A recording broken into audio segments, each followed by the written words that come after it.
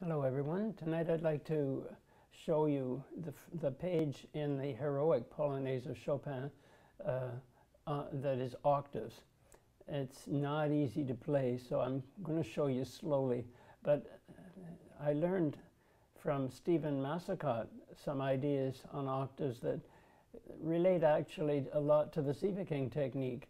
And one of the points that he made was starting with feeling your sitsbones and where your weight is. And if you can lean forward, that weight is underneath your elbows, then when you come down in, you want to be able to feel the wrist can move down and it can move up over for the black keys and down in for the white. And when you've got that movement in there at the same time, you can start to draw circles. And if you watch a video of Rubinstein playing that page of that Chopin Polonaise, the Grand Polonaise, Heroic Polonaise, it's incredible to see the circles that he's making his hands move through, because he's got it all down so incredible that he can play lightly.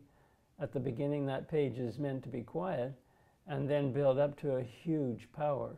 So I'll just play it through slowly and see if you can see that that's a little bit of what I'm trying to do, because when I'm down in the white, and then up with the wrist, and then down, up,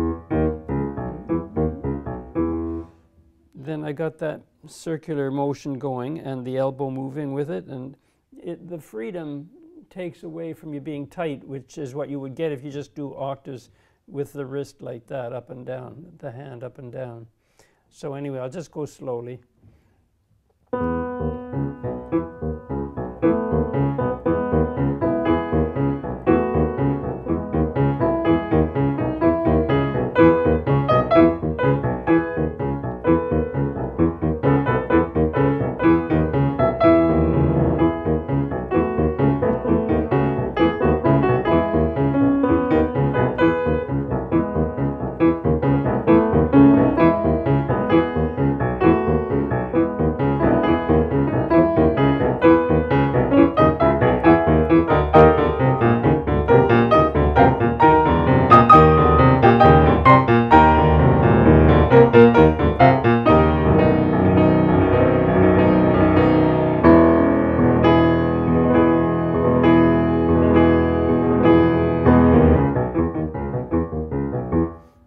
So the idea is that you feel the power right from your seat, and your whole body is part of it, because you can lean forward then and feel this dipping down into the white key and then coming up with the wrist. See, down and then up, down, up. It takes away a lot of the tension, and you can also use a lot of metronome practice and group practicing, like 1, 2, 3, 4, 1, 1, 2, 3, 4, 1, and stopping, that kind of thing. Then you have to be able to bring out, even when this is pianissimo in the left, you have to be able to bring out color in the right. You can't just play. Hear that?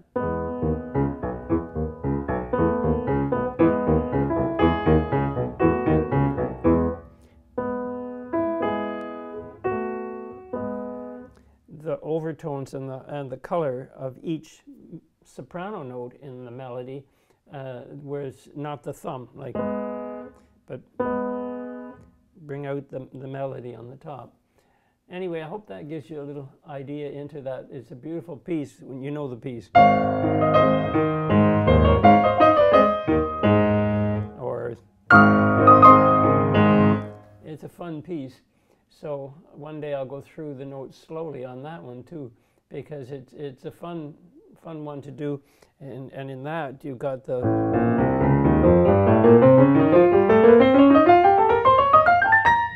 Another little trick is, if you think of a kangaroo hopping, and you think of him having saddlebags on him for each finger that's playing and going to hop toward the back of the piano.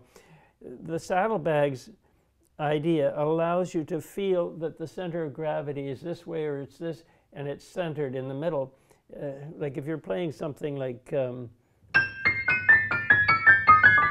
if each finger is that kangaroo wearing these saddlebags on either side of them, then each finger, when you're in the keys, is able to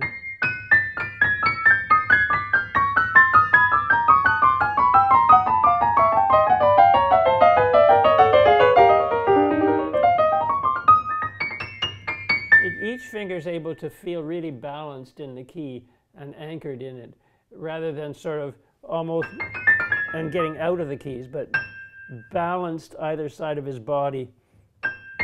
And then the hopping.